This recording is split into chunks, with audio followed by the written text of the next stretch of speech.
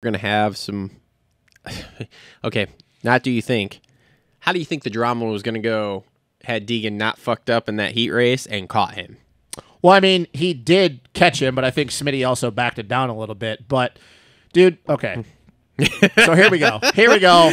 Here comes our Haiden Deegan section. Here we go. Which, he by the finished way, fourth, by the way, so we're all good. Fourth. No, man, he rode good. Look, in the middle of the race, he ran the fastest lap time by a second. Like, dude, he ran the fastest lap last week in the fucking mud times. On the last lap. Yeah, no, like, dude, fast, gonna get second in the points, like riding good. Outdoor. We might. As we were leading the charge of the tone down the Haiden Deegan hype here, well, we'll see what happens outdoors. We might have underestimated his Supercross speed a little bit. Supercross, yes. Outdoors, I agree with Coach. I think he's going to get a reality check outdoors. He probably is. Which, by the way, did you see that? I don't consider him an outdoor guy. No, did you see that comment, though, that was left, like me being, I want to be the edgy guy, the dog on Deegan? I don't think I dogged on Deegan last I don't know night. if it was edgy dogging on Deegan or if it was just the edgy guy, period. Oh, yeah. I think it was just period, but... So, which is fine, like, whatever. You're trying to be edgy, like, you want to be that kid that, like, nobody likes me, and I paint my fingernails black, and, like, this is, like, 2005. 2005 all over again. Here's the thing, though, and look, he's young. He's going to learn this as it goes on. We've seen the drama that happened in Detroit, and I like it when you, like, put your balls on the crossbar pad and, like, you, like, don't take shit from people. I'll ask you this. Do you really think sticking the front wheel in there on that heat race was necessary? I don't think it was necessary, but here's what who he is. Here's what I like about him. I believe, and this is just me speaking, he is...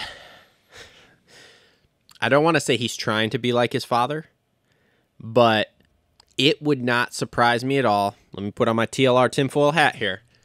That there have been some conversations between Brian and Haiden and stuff with just some of the comments he's made in press conferences and stuff like that of, look, dude, when I did freestyle motocross, I was the bad boy, and look how that worked out. So you tell me the first time he gets a win, he's going to ghost ride the bike over the finish? Oh, he's doing that for sure. Don't get that twisted. That's happening. But what I'm saying is the level of I don't give a fuck about anybody in this series, period, is high with him.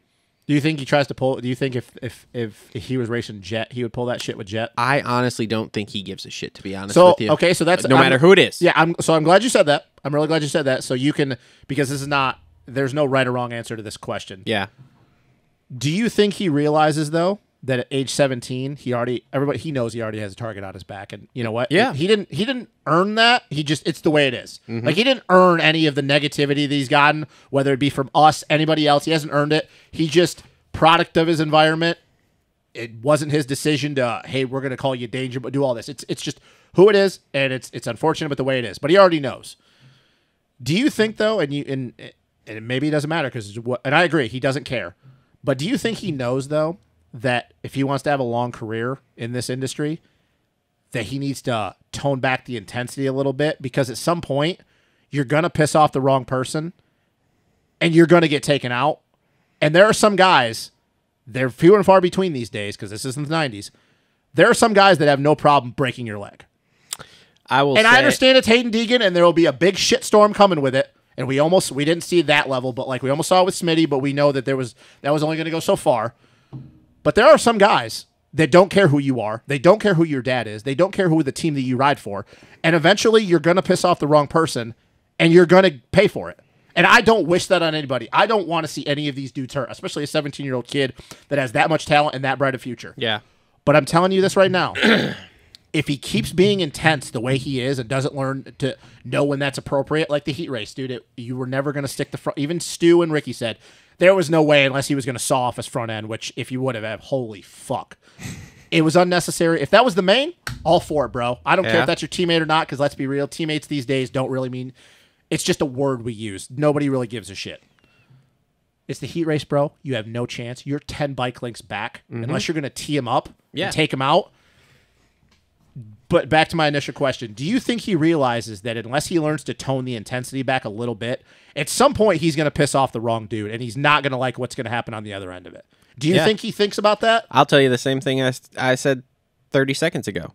I don't think he gives a fuck. And do you think he'll care, though, the moment that it happens, though? Maybe I'm reading too far into this. No, I think you're right. I think you're right. I fully believe with the way that the whole Deegan empire has been set up since the institution of the metal militia way back in the day, I fully believe at this point that, and like I said, maybe I'm reading too much into this. There's too much tinfoil hat, and they'd probably tell me I'm crazy. But I fully believe that Brian's like, look, dude, everybody in this industry here for the last however many years has been so vanilla and so just like, oh, let's be cool with everyone.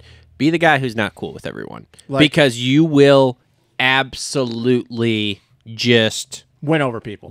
Like it will pay dividends for years to come. And to be honest, the way he rode that yesterday there when he was trying to throw it in on Smith there in the heat again, it's hard to prove me wrong with what he's doing there. And here's the thing. I think initially they started the season just like they were talking about.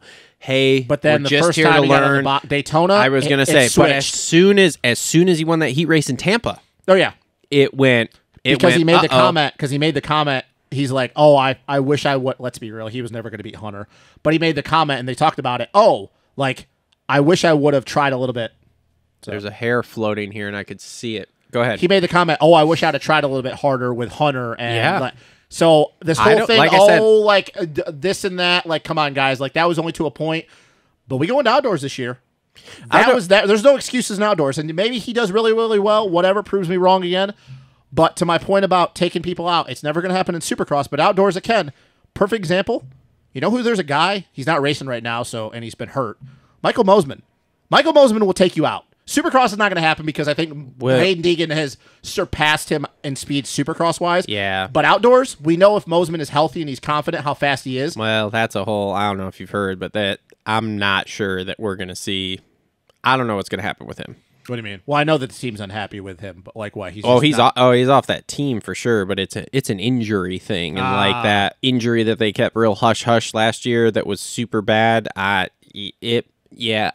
there's been rumors flying around that he might be done. Well, that's unfortunate. Yeah, it is. That's a bummer. But you say what you want about. But anyways, my point is, RJ Hamster's another guy. He does not care. He will take you out. Levi Kitchen is proven with Jet. But then again, too, if you have the attitude of I'm the bad boy and I'm just here to fuck shit up. Number one, I don't think you're going to get that with him outdoors because I don't honestly. No, because I think he's going to be pretty far off the pace this year outdoors. Not only that, I don't think they give a shit. In fact, I know they don't. The way Brian talks and everything, because I'm sure you have too, but I've watched some of their vlogs and stuff and listened to some of the stuff he says. They don't give a shit about outdoors. They care less. They're going to race it because they have to. I'll tell you what, though, if that kid rips a hole at any point, though, I think that attitude goes out the door for that moto. Yeah. Because if that kid rips a star, you can't sit there and tell. And I agree with you. I'm not disagreeing with any of the points you just made. But you also, I don't care who it is, even if it was Brian sitting across from me, you can't sit there and tell me that that kid rips a hole at Paula 1, Paula first moto, that kid's adrenaline's not going to kick in, and he's going to go through the roof and try to win that shit. Yeah, but like I said, honestly, I don't think they give a shit. I think it's fully like, let's not be, in reality, on the back end, let's not really be an asshole and a bad guy, but on the front end, let's be a bad guy. Yeah, I think you are a bad guy, but you are not bad guy. I just think that there's a time and place to race like that, and there's a time and place where you got to know. And like I said, he's young, he's 17, he's going to learn. But I just think that at some point his intensity is going to bite him in the ass because there's guys that don't care. There's actually guys that will want to do that to you because of who you are. And it's not fair to him. It's not fair to him who he is. But again, I think if he buys into it fully, much like it, I mean, look at what his dad did. His dad was the bad boy against Travis Pastrana, who everybody loved. Still loves. So it's like one of those things of like, Brian knows how to navigate this seat. Oh, yeah. He knows how to navigate it. So, and like I said, we haven't had a guy, like you've got like Cooper Webb, who's kind of like that Barsha, edgy, quiet guy. Yeah, but Barsha's still like. You had Weston Pike, but Weston was not winning races. I was going to say, and here's the thing. I think you're going to see Deegan go through his whole career just like this. He's not going to give anybody any space. He doesn't give a fuck who you are. He's going to go to the front. That's what he's going to try to do. But all I'll say to him is I hope he realizes he's going to he's going to end up on the ground quite a few times. I fully think it's going to be a situation too of like with Jet too of like he doesn't give a shit about you, man. But the difference with Jet though is Jet has already backed it up. And Jet has the race IQ to play those games. We saw that you can rattle Jet. because he's human and he's still a kid. But you can rattle Jet, but he knows how to play those games. Deegan, I think, is just going off of pure intensity and adrenaline and being a 17-year-old kid. Yeah. And he's going to have to learn some things. Because, look, if you want to play those games, Barsh has been doing it his entire career. If you want to play those games, we know you can do it. You just have to learn how to play the game. He's going to have to learn, and I just hope that he realizes there's going to be coming some growing pains. And I think about ultimately is I don't want to see him throw away a shot at a title because of the fact that he wants to be the edgy guy. He wants to be the bad boy. Yeah, but I don't think he'll do that because I don't see him being Barsha style. No, because of like sawing off front wheels. I just see him. He's not going to give anybody any room, and he will ride you. And that's fine. Again, I think his dad is going to guide him through that. Of like, look, dude, if this is the path we're going to go down here, which is going to help the brand essentially, and that is going to lead to guys are going to come in and try to do this to you. You have to be ready for it, and you have to be okay with it. Like, you cannot be mad and stand up there and be like, I mean, you can to an extent, like. Again, you're going to have to go pro wrestling on this. Man, that's bullshit, man, on the podium and stuff like that. But then behind closed doors, just be like, yeah, you know, whatever. I don't care. Like, I'm going to race these dudes hard. Because here's the thing, too, is like, from what he showed already this first year, he's going to be good. Of course he's going to be. He's going to be real. And I'm not talking Jordan Smith and that kind of good. No, he's going to have a shot at winning championship. I was going to say, I don't see him next level I don't see him next level jet speed, essentially, but he's going to be Hunter Lawrence style. Like, maybe. I see him getting to that point. He he's definitely has the potential and the talent to do it and all the things in place, but he also still, like, like I said, he's going to have Joe Schmoda to deal with. He's going to have Nate to deal with. He's going to have Hammaker. He's going to have Levi Kitchen. Yeah. There's guys he's going to have to deal with, and do I put him in that group? Yes, he's already proven he can be. But I also don't think that right away next year, because they kept saying, well, man, he's going to be scary with a full offseason. Look, dude, this kid's been riding Supercross. He's been riding with fast dudes. Yeah, he has. He's going to be okay. I do think coming in next year, though, I think it's going to be different. It's going to be different, but here's the thing, though, is how much different is it really going to be, though? Because the next thing to do, and Daniel's talking about this, is getting a win. Yeah. And then getting multiple wins. Well, I think I fully believe with the way the season's gone, the plan next year is going to be we are going to podium every single race. But I don't have him as a favorite for a title. I don't have him as a favorite, but he's going to win podium. He's going to win races. He's going to get podium. Yeah. Yep. And then maybe by the time he turns 19, year 3 is when it's going to be like, oh shit. But it also depends on, because the guys who's going to be around in that class. Yeah. It's not saying that he can't pass them, but like I said, if Joe decides to stick around that long, like I said, there's Levi Kitchen's trajectory is through the roof. We don't know what. So yes, is he going to win races? Is he going to podium? Yes, but I still think we're another year to 2 away before you start going, oh, he's definitely a title contender. Yeah. I just look. Yeah. Great second in points. I don't see title contender next year, but I'm definitely with you of like the year after. It's like it's go time. Oh, it's gung ho. It's gung ho. Which, like I said, is going to be very interesting to see what they do. And that really depends too, though, because like, dude, if his trajectory next year is the way it is this year, which again I don't see it because like we went on a very steep trajectory this year.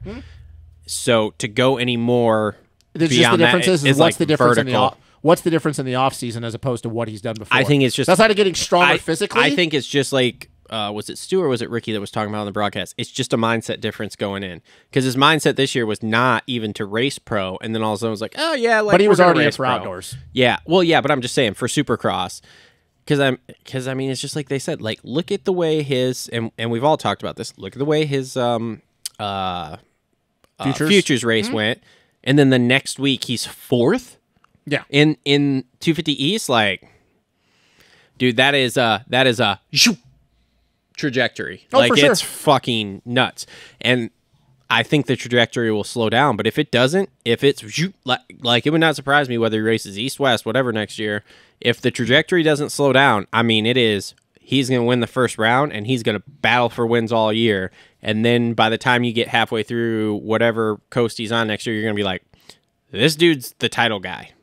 I mean, he could be. He definitely, obviously, has all the tools and the talent and the know-how to do it. Yeah, it's just like I said. There's guys that are still going to be there next year. Yep. And if they're healthy, it's going to put a damper on that because we've seen it multiple times, and it's the only thing, and that comes with you have to have this to get a win. We've seen when everybody's there, that he is still a tick off as far as and I know he put the fast lap in, and it is what it is. But he's still the speed's much better though than the first round too. Oh, for sure. We all he's gotten on the box 3 times. Yeah. He's set fast laps. Whatever. He's won heat races. But like I said, that is still the one thing that and that can work out in the offseason. He can work on it. And like I said, maybe he does go win the first round next year and he puts himself in a really good spot.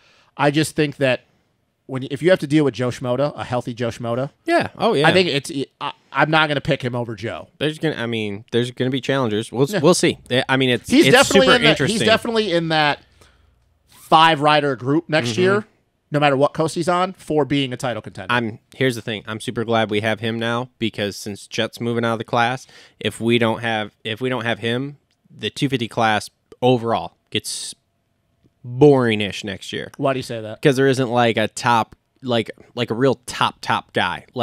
Like you had Jet coming in, and you're like, dude, he's you mean gonna like a dominate. guy that's gonna change things and stuff? Yeah, he's gonna dominate whatever coast.